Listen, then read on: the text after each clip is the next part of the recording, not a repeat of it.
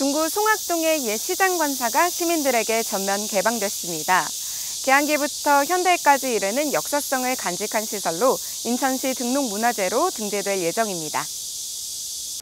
중구 송학동에 있는 옛 시장관사가 리모델링을 거쳐 시민의 품으로 돌아왔습니다.